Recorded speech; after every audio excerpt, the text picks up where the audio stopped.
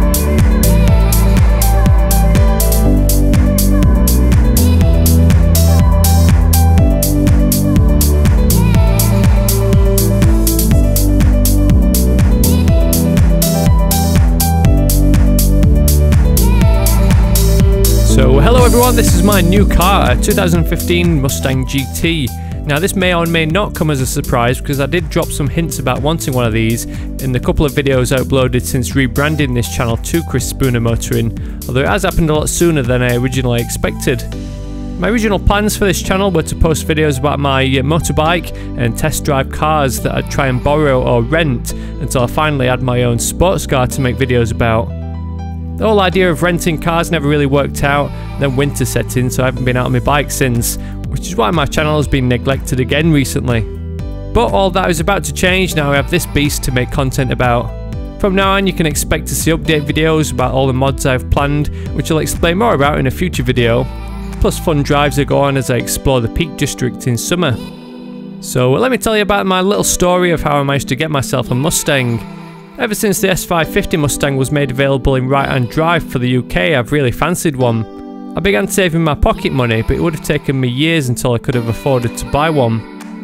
Then a few months ago I put all the Mustang savings I'd set aside into Bitcoin and other cryptocurrencies.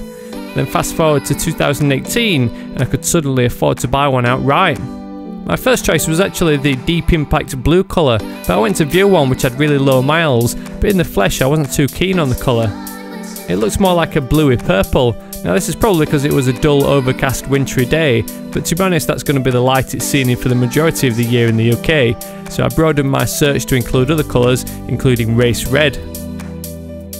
This model I bought is equipped with the custom pack, which sounds cool, but I would have actually preferred one without it. Why wouldn't you want the custom pack? Well, because the custom pack gives you all the options, which is good, but it also changes the black window trim to chrome and changes the black alloys to this nickel finish. In an ideal world I would have found a car that was previously owned by someone with the same mindset as me who would have spec'd those options individually without adding them all in one as part of the custom pack to keep all those black bits. But the chrome trim isn't too hard to change either by wrapping or plasti dipping, plus I'll be getting some sweet aftermarket wheels as part of my mods list anyway.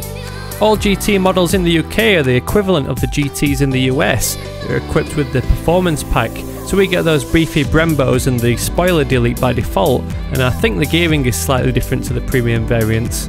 There are some cool features that are present on the US version that are missing on the UK, Oz and Euro models though, so half the things on my mods list are to fix what Ford should have included as standard. So what are my impressions so far? This thing feels huge. Its dimensions are actually pretty much the same as my Hyundai Santa Fe, but this really does feel a lot bigger. Probably because you're sat a lot lower and the visibility isn't as good. It's also pretty scary driving this thing in the wet. I got a little bit sideways even on the test drive accidentally on purpose by squeezing the throttle a little bit too much while accelerating out of a roundabout. These Pirellis are said to be a bit rubbish in the wet, which is why I can find myself spinning up in third gear if I try to boot it. So for the time being I think I'll keep it in snow mode. It's said that on normal mode the traction control gives you a bit of leeway before cutting in, but the combination of the Pirelli tyres and wet roads means the traction control in normal mode often leaves it too late to intervene, so if the driver doesn't catch it, it's game over. Snow mode on the other hand cuts in straight away, so that's what a lot of people on the Owners Club recommend just in case your right foot gets a little bit too eager in the rain.